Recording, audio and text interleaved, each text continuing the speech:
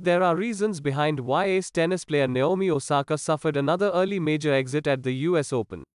At the moment, Osaka is more famous than she is successful at the game that gave her stardom, which could get problematic if she doesn't sort out the matter soon. She spoke about reasons why her form had plummeted. This year hasn't really been a great year, she said, adding, I feel like everyone deals with injuries. I would say, for me, it's been more prominent this year. But I think it's something that I can learn from. I learned a lot more about my body, I learned what's weak, what I can do to prevent it.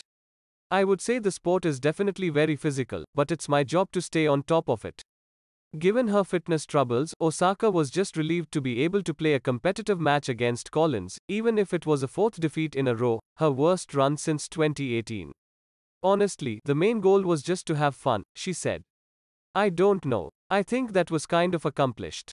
There was a ton of weird, misplaced speculation in early August 2022 that Naomi and Corday, who was previously part of the hip-hop collective YBN, had split up, but not so much. Osaka is a four-time Grand Slam champion, winning twice at Flushing Meadows in 2018 and 2020. However, the former world number one in 2022 won only 2 matches at majors, both at the Australian Open.